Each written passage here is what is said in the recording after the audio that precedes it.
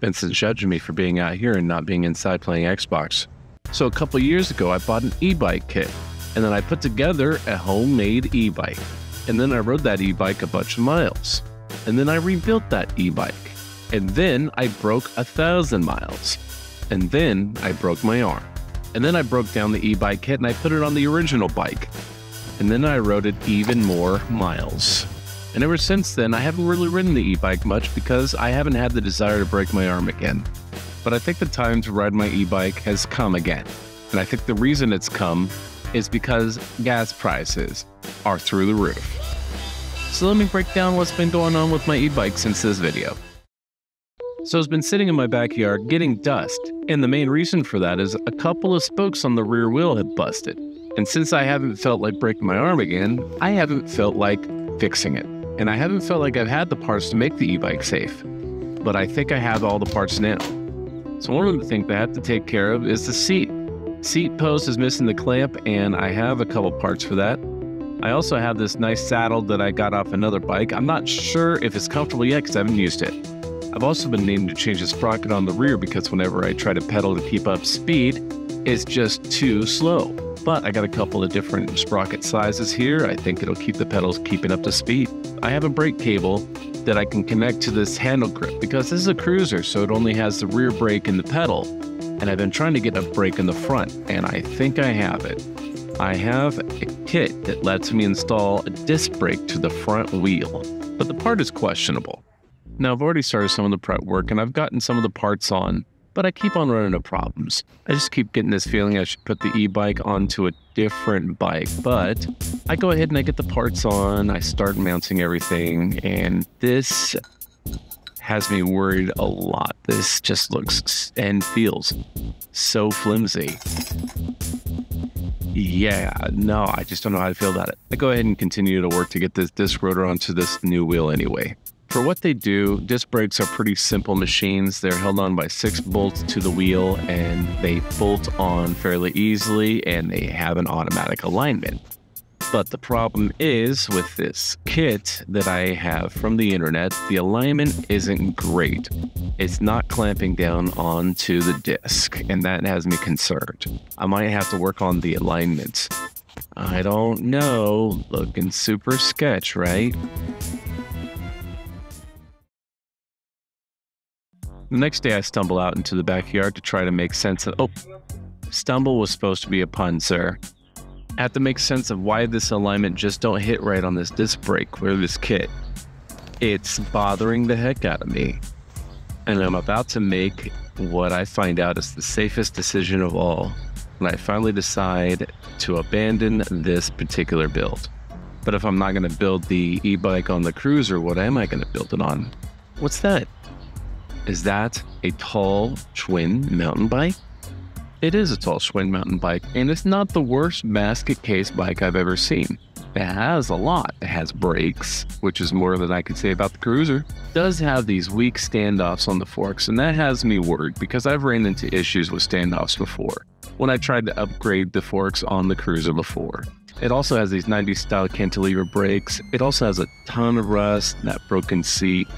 But it is a lot taller than the last mountain bike build I did because that mountain bike build was a little bit too short, and at 6'5", it made it dangerous. So I think it's worth it to give this thing a try to see if it'll work.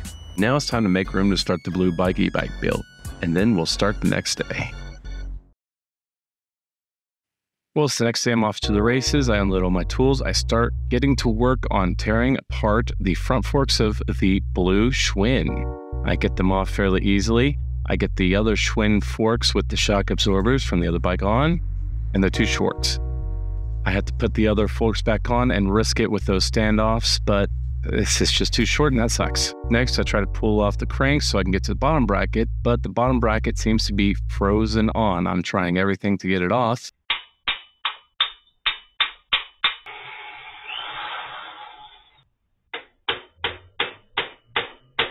But it's not budging, and I'm stuck because I cannot pedal a bike with bad bearings.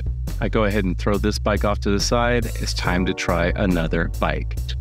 Now, I wasn't going to try this bike originally because I do like this bike as a bike, but it's looking like it's going to be the safest option for me to be able to enjoy some electric action.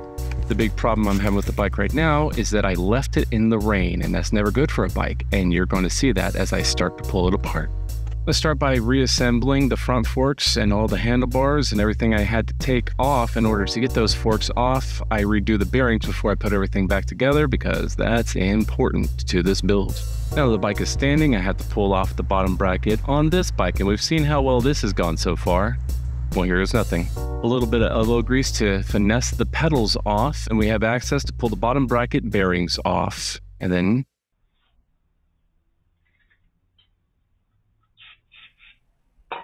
ooh, that's a skip. Let's see.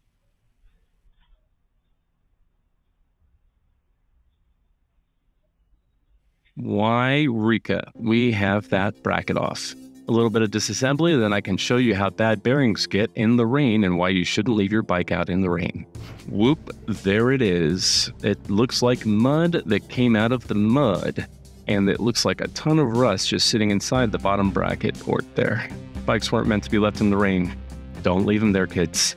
Now after I get the bearings done, I have a nicer and newer crank that I throw on and I get adjusted. And one of the things you can enjoy about a build like this is being able to put new parts, try new things, just to see how it works, how it feels. Next, I have to get all of the electricals off of the cruiser because I need all those to put on the new bike. And this is the part I've really been waiting for. Being able to put the disc brake onto the wheel and have it align and have it work. It takes a little bit of adjustment, and then I get it spinning and give it a try. Oh yeah, it works. So now I just got to finish tightening everything up. Come on, man.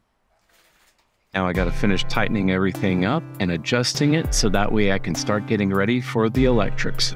Now, e-bike batteries are deceptively heavy. They will surprise you with their weight.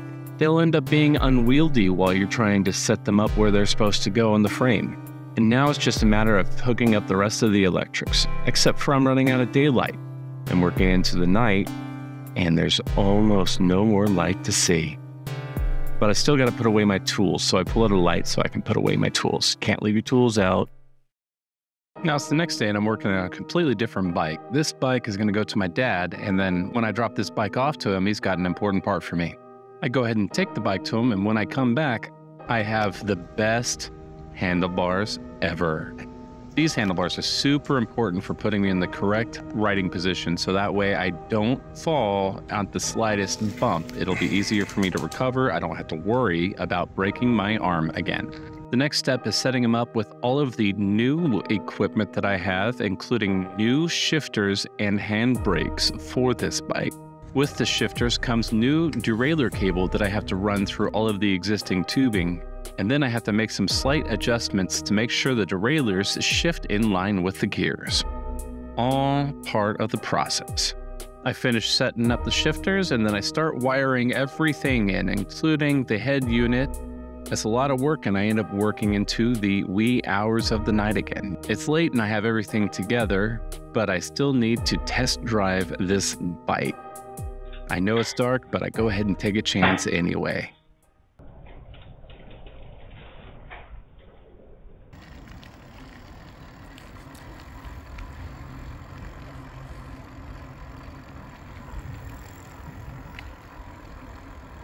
You may notice me walking the bike back, and you're probably asking yourself, why? Well, I'll tell you there is a reason, and I will explain it here in a second.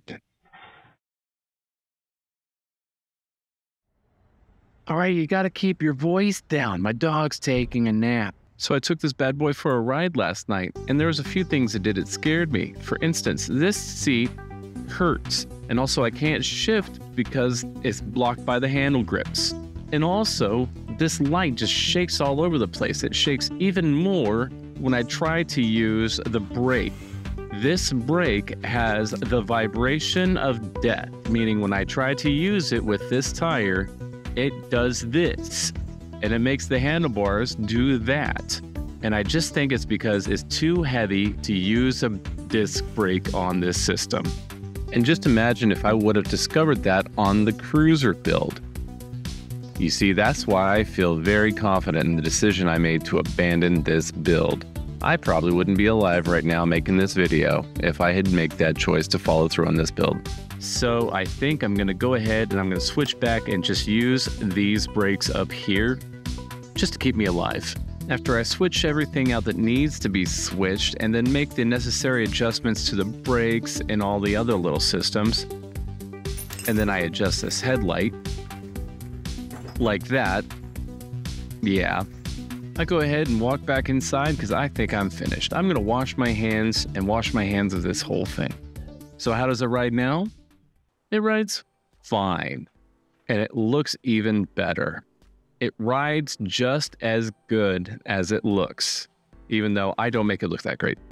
After making the adjustments from that scary ride the night before, I feel like I got it really dialed in. So let's take a look at all the pluses and minuses of this project and everything that works and doesn't. This seat that I bought off of Amazon 2 years ago is the most comfortable seat ever, and I had to take it from my other mountain bike in the corner, but it fits here just fine. This light mount is a better situation than I had on the cruiser with just a couple pieces of rubber holding it on. I can ride it and you don't see it vibrating all over the place. You sure don't. These brakes ended up being a really solid choice. They stopped the bike immediately without issue. The disc is still on there. It didn't work, but it's already bolted on, so I just decided to leave it there because it's too much trouble to take off. I'll get it off the next time I get a flat tire. Oh look, Layla's gonna give me a kiss. Love you, Layla. These handlebars are absolutely top notch. They give me all the vroom and keep me from falling over from a bad back position. The standoffs aren't gonna rip because this is a solid fork. I just have to not take the tire off too many times and it'll be fine. It took a bunch of days and a bunch of tries, but I think I have the e-bike that's gonna get me around for the longest time. Hopefully I don't have to make any more changes. And that's it for this time. Join me next time when I either get back into fixing Xboxes or I finally show off that thing that was sitting behind the e-bike the whole video. See you then.